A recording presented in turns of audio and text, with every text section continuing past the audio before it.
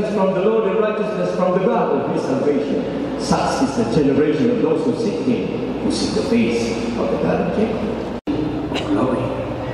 Let us all bow down before the King of glory this morning.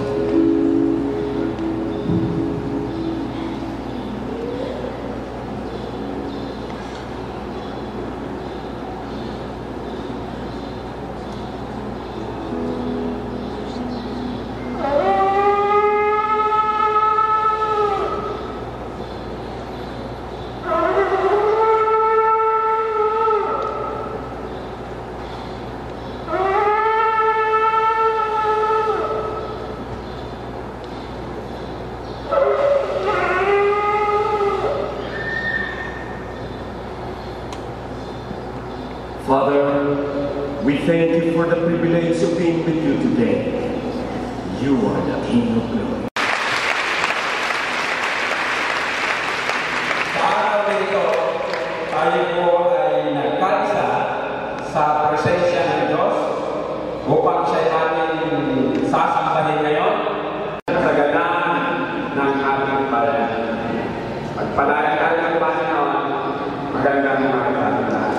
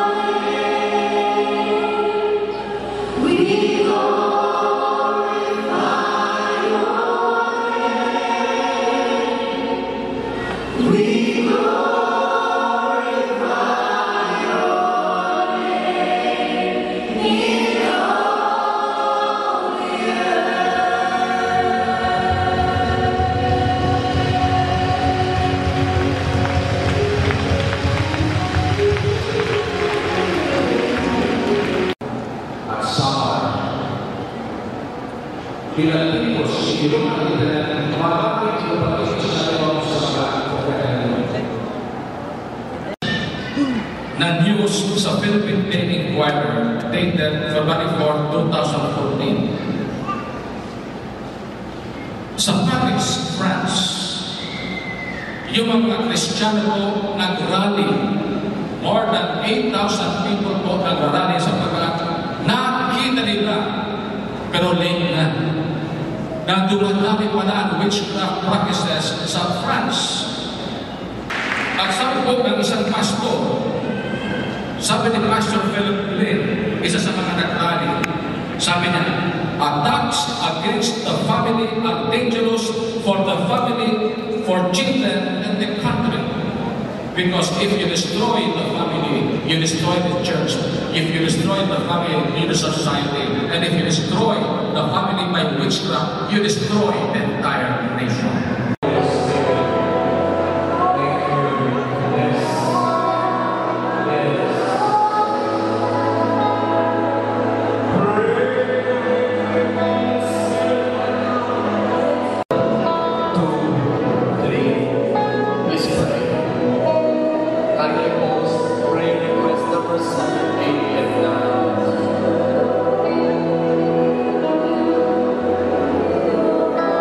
Letter A,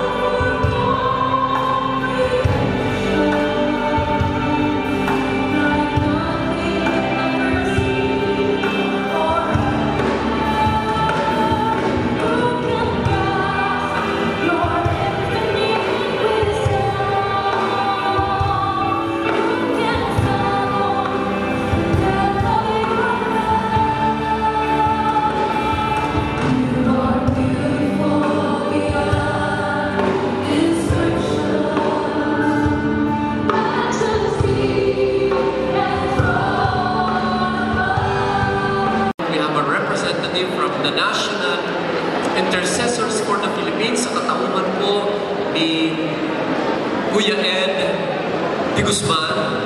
Kung minsan hindi mo maunawaan bakit inalaw ng God, but looking at it from the perspective of, or the point of view that what God is doing, I have learned this, that in the book of Job, chapter 37, especially verse 13, nakalagay doon na ang God, pinapadala niya ang typhoons. God will allow the coming of earthquakes to bring purification. Pinupurify niya yung land. Sinishake ng God yung pundasyon ngayon ng ating bansa.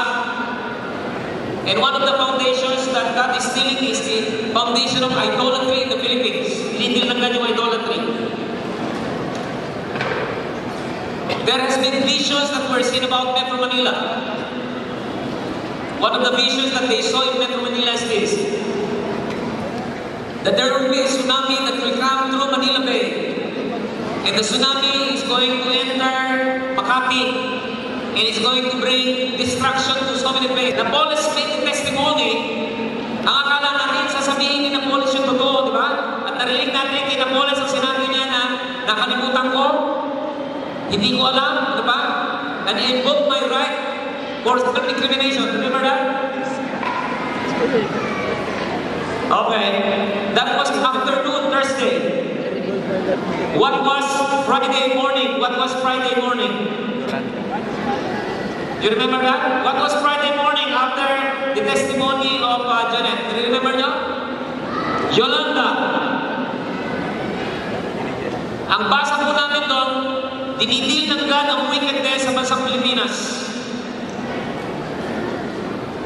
Raise your hands if you understand me. Dinidil ng God ang Pilipinas. Gusto niya magkaroon ng isang pure na bansa.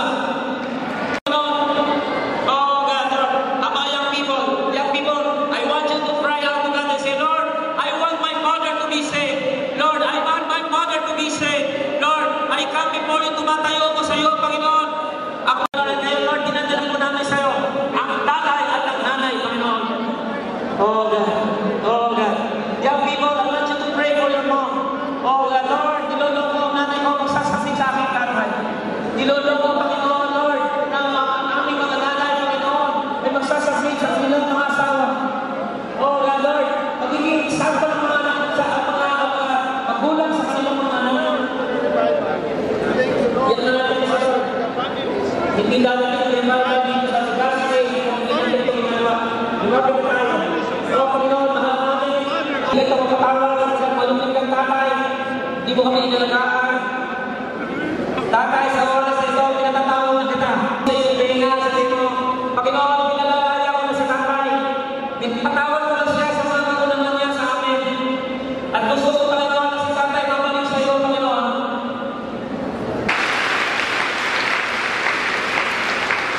Hindi pwede tayo magkahiwa-hiwalay. Sabihin mo sa kami mo, hindi tayo pwede magkahiwa-hiwalay ngayon. Magkakasama-sama tayo ngayon. Okay? Kanya-kanya, gawin mo yung tetra. Hindi. Nandiyan na yan, connected na yan, meron ang mangyayari. Amen? Ilan na ba yung babagsak ang mga bansa. Ang bansang matitira ay ang bansang matuloy. Kung ikaw lang dito, na hindi ka naman pupunta ng church at wala kang relationship sa tatay mo, mawiwi nila kayo at ipa, mawiwi nila lahat ng mga tao na intelligence. The next thing you see is judges na dyan naman. Pamilya ay nag-walk with God. You're going to walk with closeness. There is something to give to the next generation. I might not be able to come back here because we're too busy. Society, ginagawa namin kasi imagine ito, parang ma-develop ko lang wala pa kanina. Alas 2 ako nagsasalita. Tataka kayo siguro, makakapagsalita si Pastor. 4 na oras, hindi po ako yung Holy Spirit niya. Ikaw ang Diyos na magliligtas sa mga tao, hindi kami. Patawarin mo kami, inangkin namin ang ministry, inangkin namin ang mga tao, as if yung mga tao sa amin. At dahil ang alam namin sa amin ito, Lord, kinukontrol namin, ayaw namin na pupunta sa ibang lugar, sa ibang simbahan, natatakot kami na pupunta sa ibang church, baka magstay na sila doon. Patawarin mo kami dito, mga mali ito, Lord. Panginoon,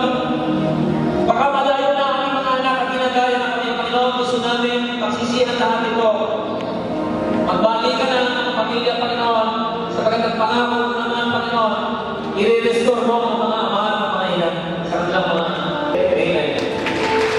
Okay. Mga young people, yung iba na kaisinan, kapalimuran kayo, may lahat ng young people. 29 years old and below, dito kayo sa gitna. Sa gitna kayo. Kapalimutan kayo ng mga tatay. Come on. Tatay, mga nanay, huwag kayo sa gilid. No? Sa gilid kayo, lahat ng young people nasa gitna. Hindi ganon. So, venture ito ng pag-ama, ng pag-ina. Hindi ba? Hindi ako mag-pray hanggang hindi nakakabit yung huli yung kamay ko nasa likod, ha? Okay? Kailangan merong nakakabit doon. Narito ang mga young people mo. Narito ang next generation ng mga ama at ina ng aming lipunan.